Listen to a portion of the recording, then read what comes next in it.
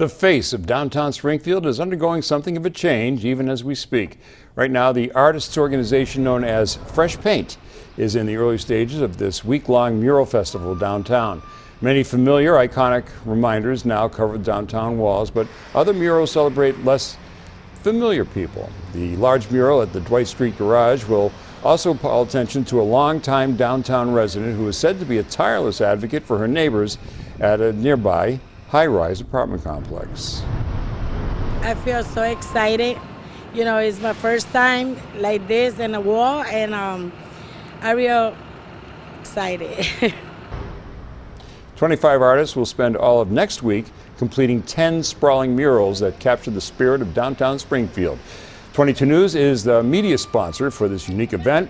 Mural festivals have grown in popularity in Massachusetts and across the country.